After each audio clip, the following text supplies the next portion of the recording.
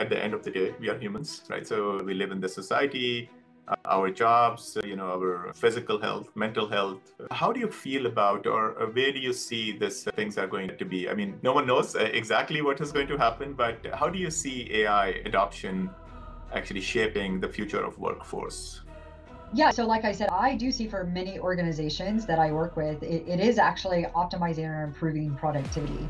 I think for many organizations, though, it comes back to that culture. Like, how do you make sure that the organization understands the value proposition of that productivity increase? It's always so amusing, I think, when people say, oh, well, we saved 15 minutes of all 20,000 employees of the company. And it's like, okay, so how did you translate that into something else? Like, what were they able to do now as a result of saving the 15 minutes a day? Did you now say, okay, now there's the opportunity for you to deliver against the thought leadership or the 10X project that you haven't had time to do? And so I think lots of organizations were sort of missing that step of, oh, now we have to actually help the organization understand, because otherwise they just see pieces of their current role or function slowly slipping away as we start to automate or leverage AI to be able to do that. And so I think those organizations that are doing it really well are taking the company, the entire company, and thinking about enablement. You're right, absolutely. Organizations like yours that are helping us really bring up the data science capabilities and the next level of data scientists that we'll have.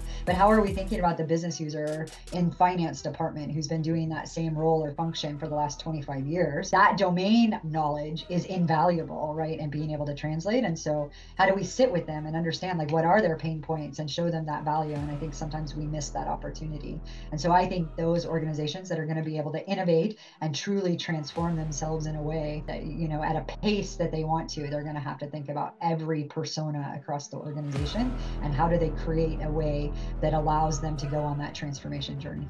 That's a very interesting point.